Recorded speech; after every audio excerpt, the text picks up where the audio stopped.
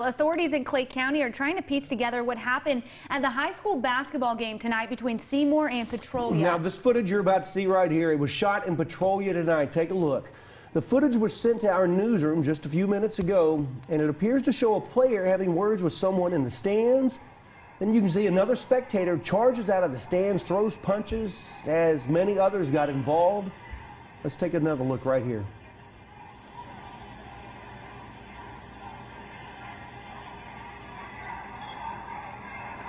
Now, we have an unconfirmed report from a witness who says one student had to get stitches and an